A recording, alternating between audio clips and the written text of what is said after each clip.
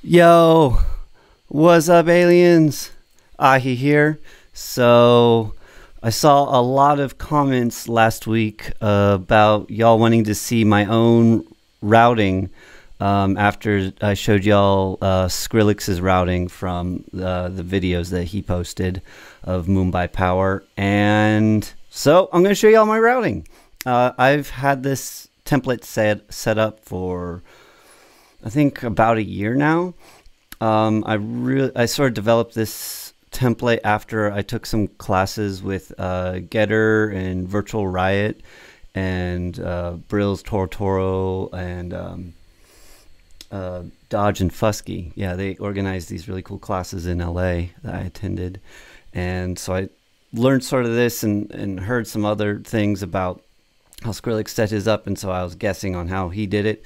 And now that I saw his videos, I might change mine a little bit, but I just wanted to show you what I've been doing, and then maybe I'll talk about what I might change in the future. And also I noticed there was a lot of comments about actually showing a track that uses the routing rather than just showing the routing with no audio or no example behind it. So I'm going to show y'all a track of mine called Heat that came out on Play Me Records back in January. So let's get into this. So obviously you can see, first of all, I'm super I love color coding, and I just like having it all super nice and neat. You'll notice there's like very few groups, and I'm in Ableton Live 9, so I still am not doing the groups within groups like in 10, but I've got vocals, basically chords, melodic things here, basses, a kick and snare drum group, and a top drums group, effects group, and a pre-master, and that's all. And then the master chain over here. I sort of set it up this way because I was really inspired by George Martin of the Beatles. He's sort of considered the fifth Beatle by some people, and he was like their producer. And he had to fit like all these different takes and tracks into only 4 tracks, because like they were doing it on 4-track cassette tape players back then. And I think like limiting the amount of things that you send to your master, I thought was like a really interesting technique, and so I've really implemented that in all of my songs. So I'll show you a little bit of the routing here. It's pretty similar to the Skrillex thing. It's pretty cool, but also talk about how I might change it. But so my vocals and chords are going directly to the master, and also with my effects, and essentially my basses and my drums are going to the pre-master channel here. And the reason why I thought about it this way is that my basses and my drums are generally really compressed,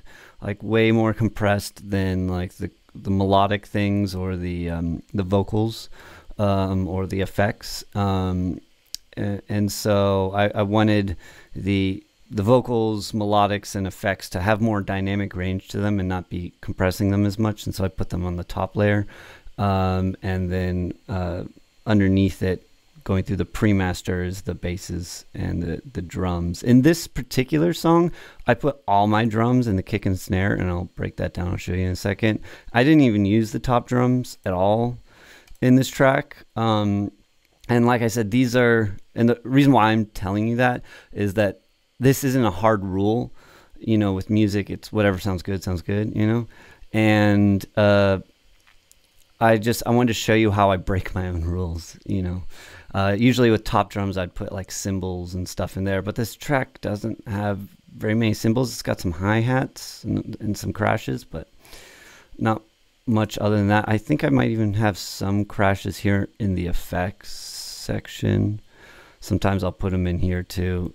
Yeah, it looks like there's crashes here in the effects. So that's sort of actually doing the same thing, because my top drums are going directly to the master, because I don't compress the cymbals and whatnot as much. So it's effectively doing the same thing by putting them in the effects group.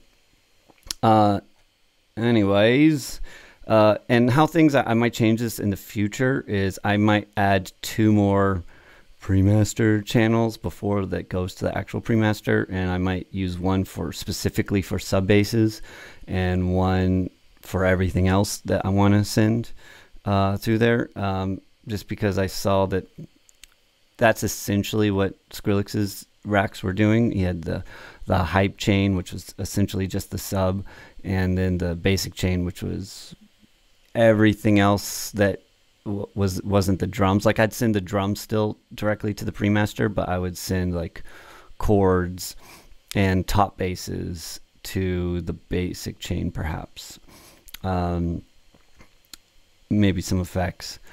Also, on these groups, how I set up these groups, I have a lot of effects already on them in my template, like EQs. Like here on the vocals, I know I don't want to have any sub in my vocals, so I've cut out all the frequencies below 116. It sort of changes per track, but here in the chord section, there aren't really any chord things going at the same time as my drop, and so I keep that open down here, but oftentimes I'll automate this, the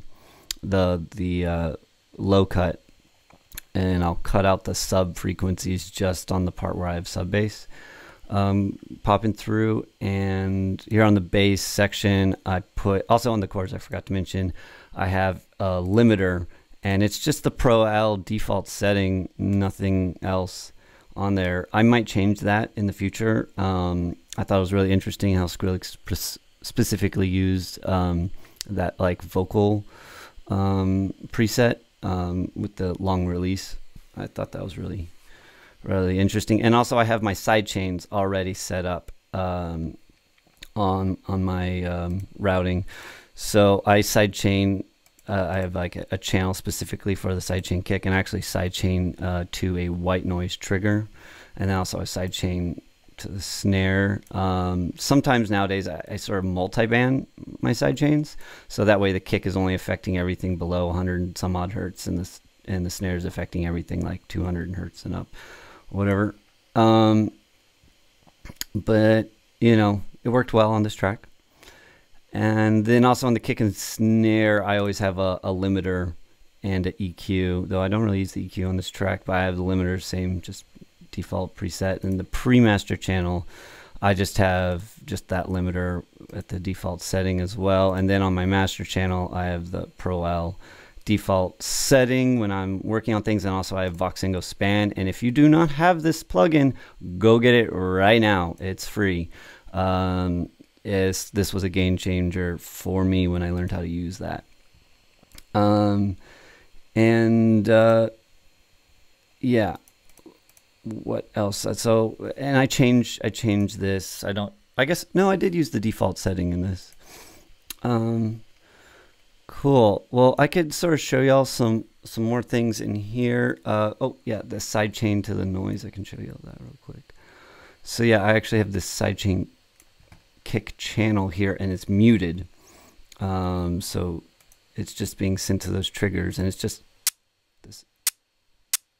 a blip of white noise, and I literally just copy it whenever there's a downbeat of the kick. I have these on this particular track. It's sort of like super swung kind of track, so I've got these sort of swung kicks on here, but they're sort of like off kicks, and so I don't really need them to cut through the mix as much, and so I don't sidechain to those. But here, I guess I could play some of this. Yeah, that would be cool, right? Also, you can see I have a lot of markers up here to indicate different sections. It helps me stay organized. So what we're hearing is a lot of synths that I recorded in my Prophet X. That's analog synth. And you can see, I want to talk about how I get really clean subs. I'm going to pause it for a second. I EQ out the low end of almost every element in here. I guess I don't on there. Yeah, I do on there. These guys, yep. low cutting this one. I think this has the bass in it. Yeah, this was like the bass element for this section, and so I didn't cut it out there. And that's why I didn't low cut the EQ here, is because I wanted one thing to go, one sub element to go through. It's not even a strong sub element. Like if we look at the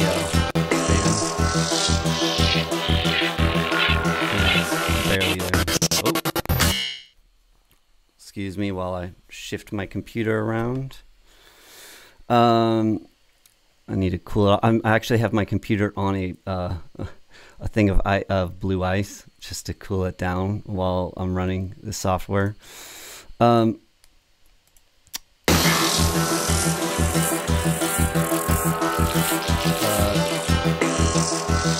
So that sound right there, that's actually the drop line. I think y'all might find this interesting. So here's my main bass, and you'll see I have this automated EQ. Yeah, so I can move it around. I think that's pretty neat, because it's like teasing like what's to come. Sorry about the CPU dropout.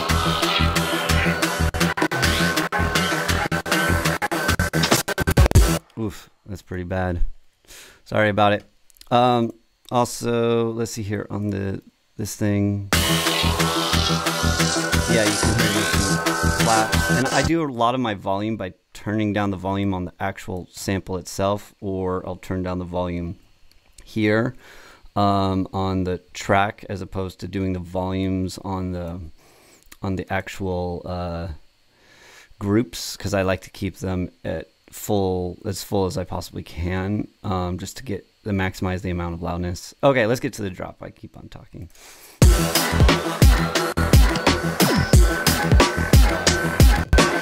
Check this thing. Can we make it?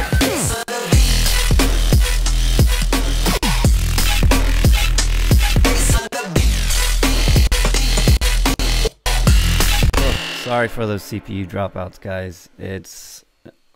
I'm doing my best. Anyways, this track called Heat, and here I'll solo the drum sequence. So actually I start off with like this break, this sound.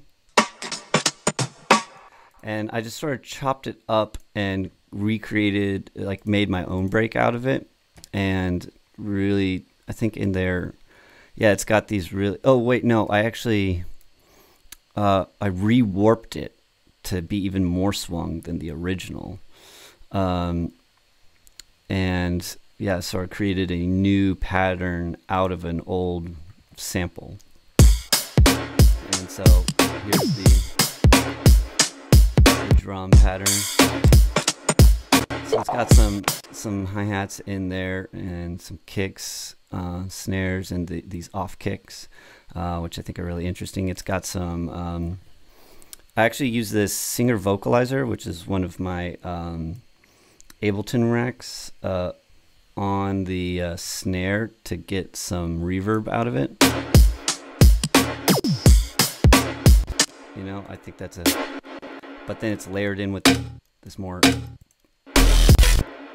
percussive kind of snare. And then here on the bass line,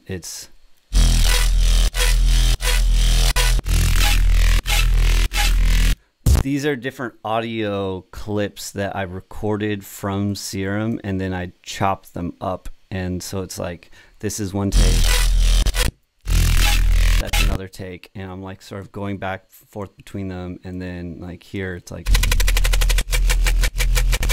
you know, that's like a lot of automation in Serum. And then like here on the second drop 2, it's a lot of like cutting. Like here, I'll play the full drop.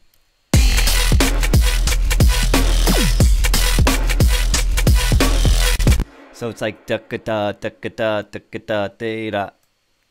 And also you can see that my basses are not blown out, and I think that's important. Like, what I mean by blown out, it's like doesn't look like that, because it gives me some room to process them, which I don't do that much processing. I just use my Magic Box, which is essentially like a lot of like OTT and compression mixed together. Like here I'll play, and if you guys don't already have like my what I call my Magic Ableton racks, definitely go check those out. I'll provide a link below, but check out what this without it. So with it does a lot.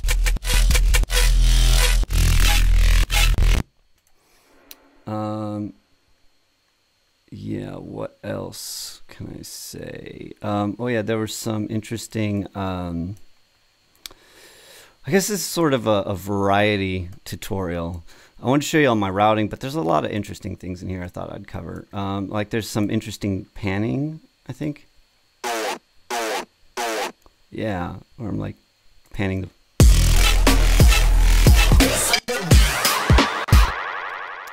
those vocals are sort of interesting. Another thing I think one of the favorite Ableton racks in the in my Magic Ableton racks is the Robot Maker, and that's what gets this that vocal right there. Here, I'll remove these. So bass on the beat. It's pretty dry and boring. Bass on the beat. And here's the rap vocalizer. Bass on the beat. Gives it a little grit, and then the Robot Maker bass on the beat. Gives it that like bass on the beat.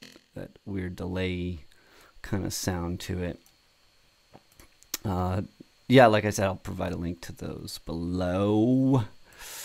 Oh yeah, I should go back to the drums. Yeah, here the Magic Box also does a lot here. If you listen to the drum. So this is the drum. So without the Magic Box, and I have the saturator on here that's limiting it as well. So the saturator now with the Magic Box. You can tell it really brings out a lot. A lot. And there's just like some weird percussion in here, like these little zaps and things like that around the edges, I think, to sort of keep it sonically interesting. And also on these things, you'll see I've low cut out any sub in them if they are going along with if there's any sub happening here on the drop, I generally cut them out here, so that way it doesn't create sub-bass phase cancellation, which I could create a whole tutorial about that sometime. Here in the effects section, anything interesting? Yeah, it's like, look at all these effects. They're all building up like from here to here, here to here. They're all trying to go build up to here, and that's sort of, I should create a whole tutorial about build theory as well. It's all about creating momentum and adding momentum upon momentum. And then here on my mastering, I'm using Ozone's Isotope Ozone.